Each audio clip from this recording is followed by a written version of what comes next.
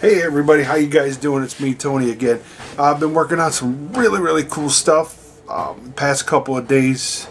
Been kind of slow for me. I haven't had any lures, so I had to kind of dig in and find some of my old lures that had chunks in them, or for whatever reason the walleye bit something here off or bit something there off. Lures are getting kind of expensive these days, so like I said, I kind of went back and found some lures that I haven't really used, or I didn't like the color, and I've touched them up. I've cut a stencil out, and I want to show you what that looks like here. I'm going to cut the stencil out real quick, paint up some of these lures, and I'll get right back to you to show you what they look like. So stand by. Alright everybody, welcome back. I cut the stencil out. I got all that done and ready.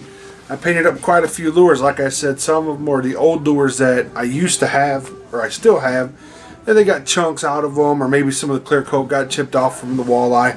I'm going to show you a couple of these that I did up. Here's my buddy Ronnie. Wave, Ronnie.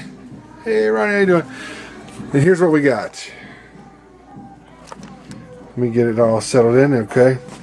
Now, I got some of these. Like I said, these were my old ones, some of the older ones. Hey Sam Adams, shout out. What I've done is I've taken some of those lures and come up with a lot better patterns. Then I started working on these right here. Now, one of you guys asked about the green, the chartreuse green, and the lime green and the yellow. That would be that one right there. And then I worked this one out pretty nicely. Gives it a nice, different look. You see there, I kind of doubled up the color on that. A little bit of overlay. These are your shad wraps. I also use these for trolling walleye.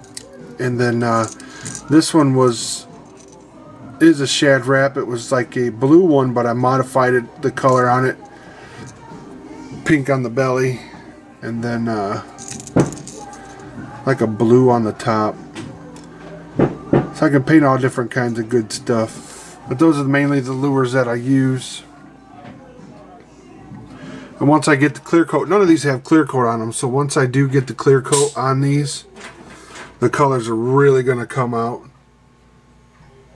and really definitely pop out of these lures. So that's kind of what I've been working on, and I hope you guys enjoy it. And don't forget, where there's a beautiful looking lure, there's also a very hungry fish. Peace.